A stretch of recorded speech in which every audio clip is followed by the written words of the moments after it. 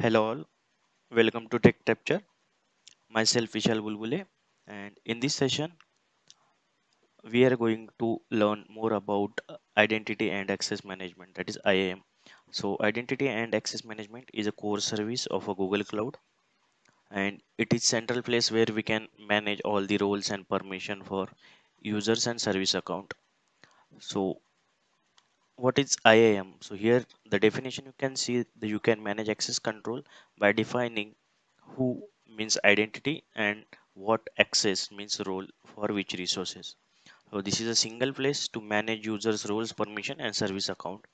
So identity can be a person Gmail's account or anything. So here are identities are categorized in of six types. So first is a Google account. So identity can be a person Google account.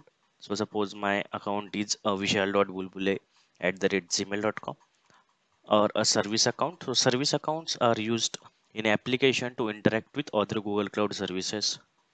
So identity can be a service account or a Google group. So it's a collection of Google account or a service account or a both.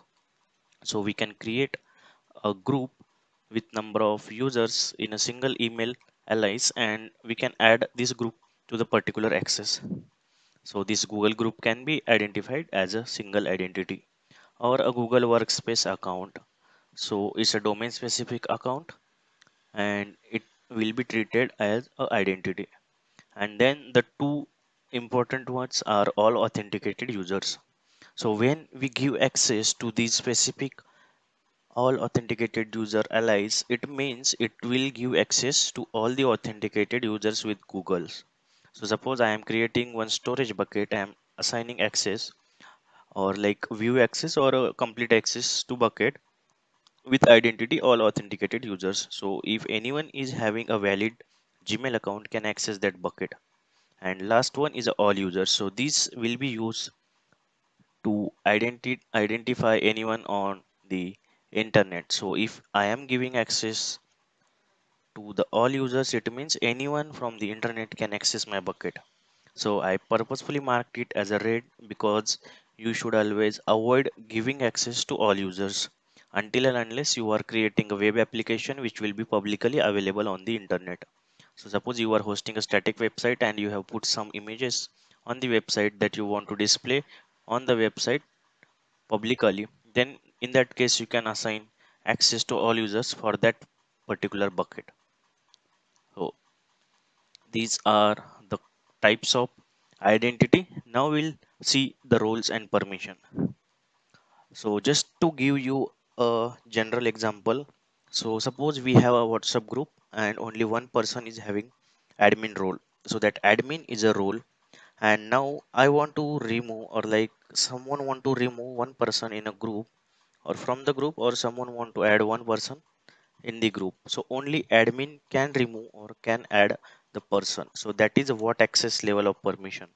So can remove and can add is the permission only admin is having. So if anyone or like general users from the WhatsApp group cannot add or cannot remove anyone because they are not having that permission. The same way IAM also works. So in Google Cloud also there are roles and the permission assigned to each role. So roles is nothing but a group of permission. So there are three types of role. So before IAM came into the picture, there were only three basic roles with a GCP. One was a viewer role, another was editor, and third was owner. So as name implies, these roles are specific to their name. So if user is having access, viewer access only, then user able to see or list all the resources on Google Cloud, but they cannot create, edit, or delete any resources. The similar way, if user is having editor access, then they can create, update or delete any resources on a Google Cloud platform, but they will have least privileges than a owner account. So owner will have all the required permission on that particular project. So apart from viewer, editor and owner, there are predefined roles. So these roles are a granular access, which means based on the service, these roles are defined. So just go to the cloud console and we'll see what are these roles and permission. So let me navigate to the cloud console. Okay, so this is my project. Now I'll go to IAM in my project. So this is IAM page. I am an admin. So now here you could see there are a lot of principles and there are a lot of roles. So every principal is identity, means it can be a user service account or anything. The similar way roles are having a set of permissions. So if I go to roles here,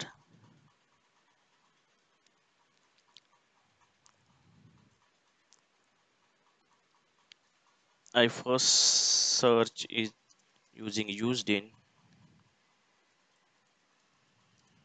there is filter, and I will just show you first basic roles. So we have this editor, owner, and viewer role. So if you go inside the viewer role, it will show you all the permissions viewer role is having. So viewer role is having 2554 of total permission. So here if you get, most of the permission are get or list, so they only can see the data or like list the data, but they cannot edit, update, or create or delete any resources. So similar way we'll check for editor.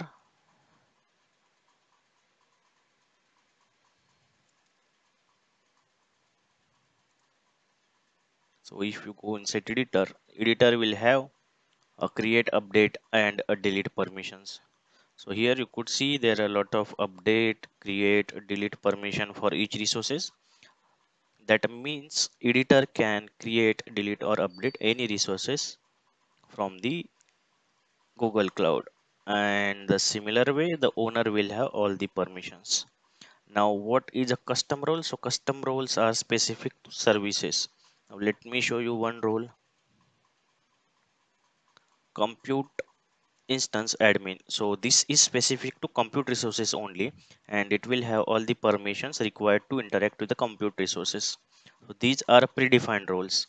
So if I have a network team and I want to give access to network team related to network only, and I don't want to give them access to the database resources or compute resources, then I can use a network role. Similar way, I can have specific roles for each services. So these are predefined role. And then we have a custom role. So custom roles means the roles we can create and assign permission as per our need. So let me show you. I have created one custom role. So suppose GCP June candidates is my custom role I have created, and I have assigned a required permission to that role. So if you go to roles, here is option to create role. So you can create custom role from here. So suppose I am having organization and I want to give a developers access only to develop a product project resources, but I don't want to give access to networks. So I can create one group called developer, and I can give access only to required resources.